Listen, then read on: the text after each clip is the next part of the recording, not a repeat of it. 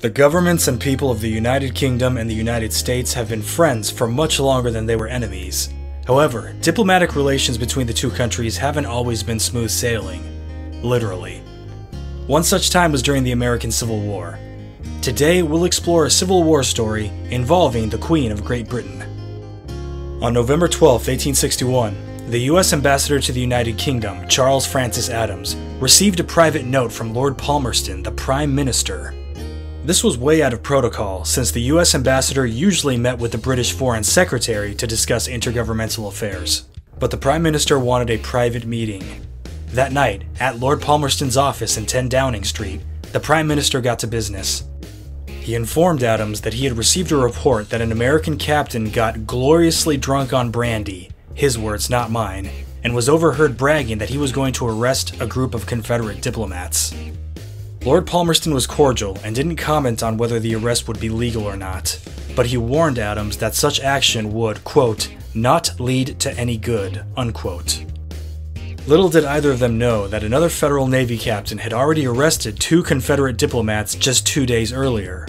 This was Captain Charles Wilkes of the USS San Jacinto, who arrested rebel diplomats James Murray Mason and John Slidell. To do this, he stopped and boarded the British mail steamer Trent off the coast of Spanish Cuba. The Trent Affair caused a diplomatic incident straining relations between the two countries. This was especially bad for the US because the worst-case scenario for the Union cause would have been for Britain to recognize and openly aid the Confederacy. Resulting from the incident, 3 months later in February 1862, the British government issued a proclamation declaring neutrality in the American Civil War and passed the Neutrality Act. They specifically recognized a state of hostilities between the US government and the states calling themselves the Confederate States of America. In this way, the UK recognized the CSA as a belligerent faction but not as a sovereign nation. It was a mixed blessing for both the North and South.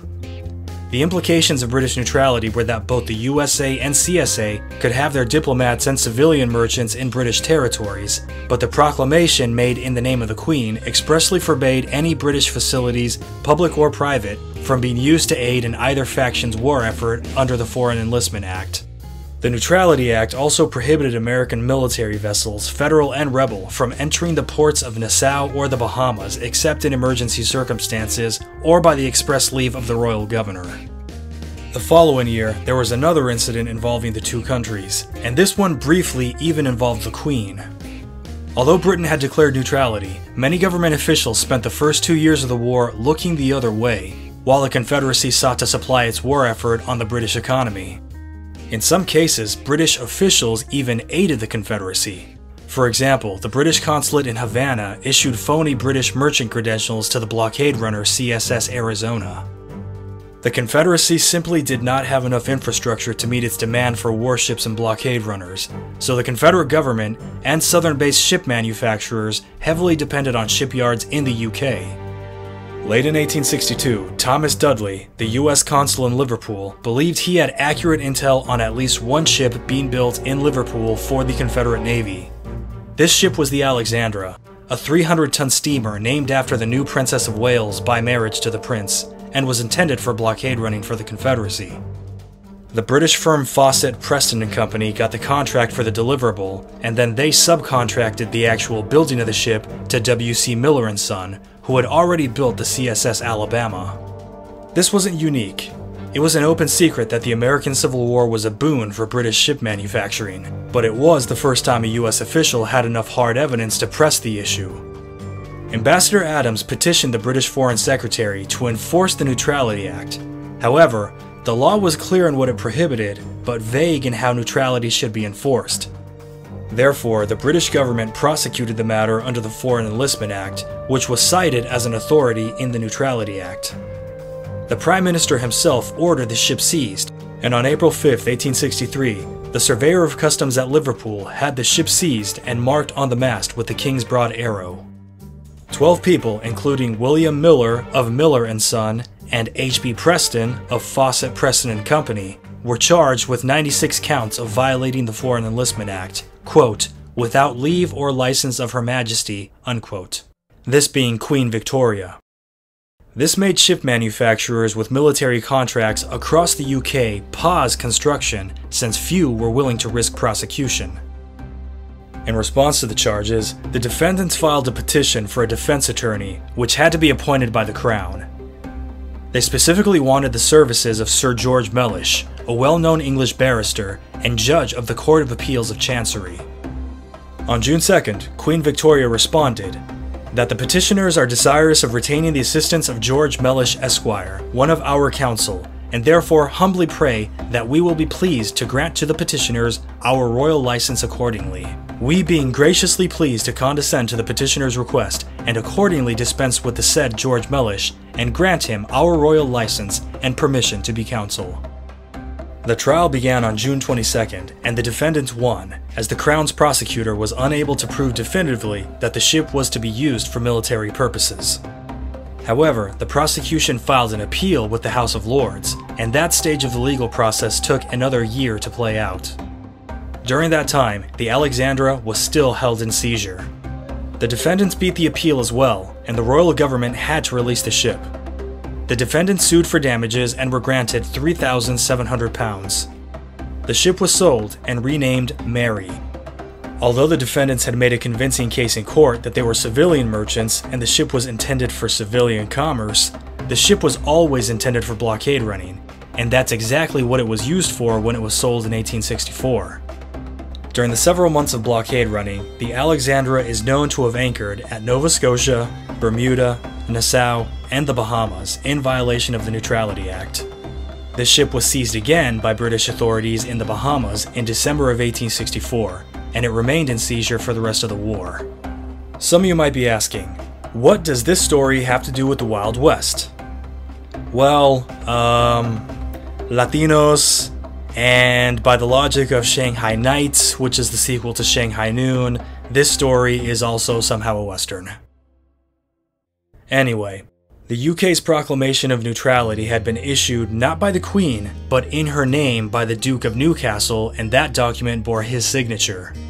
The 1863 document appointing the defense counsel for Preston, Miller, and the other defendants is the only document relating to the American Civil War that was signed by the hand of Queen Victoria.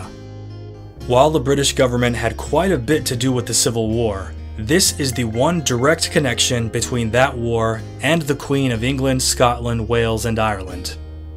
I can't say exactly how excited that last group was about that association, but she had the job title.